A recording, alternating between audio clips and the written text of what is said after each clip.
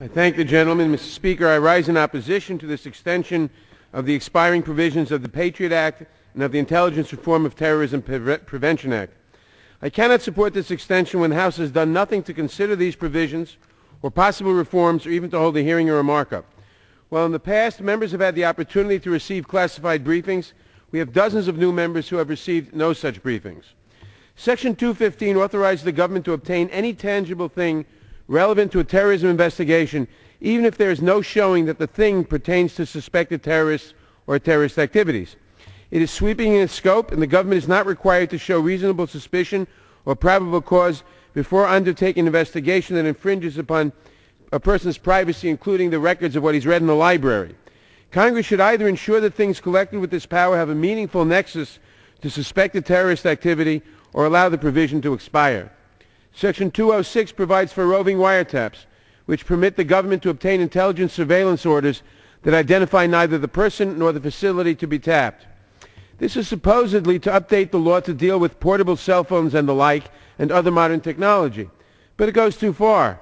Without the necessity to specify either the person or the facility to be tapped, this is for all practical purposes a general grant of authority to wiretap anyone and anywhere the government wants. There are almost no limits to this authority, and the requirement that the government name no requirement that the government name a specific target. This is very akin to the old British general writs of assistance, which engendered the first colonial outrage that led to the American Revolution. Section 6001 of the Intelligence Reform and Terrorism Prevention Act of 2004, the so-called lone wolf provision, permits secret intelligence surveillance of non-U.S. persons who are not affiliated, who are conceitedly not affiliated with a foreign government or organization. According to government testimony, this provision has never been used, yet it remains on the books. It's never been used because there's ample other authority to do that in any event. Surveillance of an individual is not working with a foreign government or organization is not what we normally understand as foreign intelligence. There may be many good reasons for government to keep tabs on such people, but that is no reason to suspend all our laws under the pretext that this is a foreign intelligence operation. While some have argued that each of these authorities remain necessary tools in the fight against terrorism, and that they must be extended without any modifications, others have counseled careful review and modification. Some have even urged that we allow some or all of these authorities to sunset. I believe we should not miss the opportunity to review the Act in its entirety, to examine how it's working, where it's been successful, where it's failed, where it goes too far, where it may need improvement.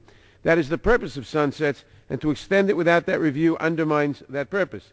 I've also introduced the National Security Letters Reform Act, which would make vital improvements to the current law in order to better protect civil liberties while ensuring that NSLs remain a useful tool in national security investigations. I hope we can work to strike that balance in a responsible and effective manner. But the record of the abuse of the NSL authority is too great for Congress to ignore. I realize the majority has the votes to extend these provisions.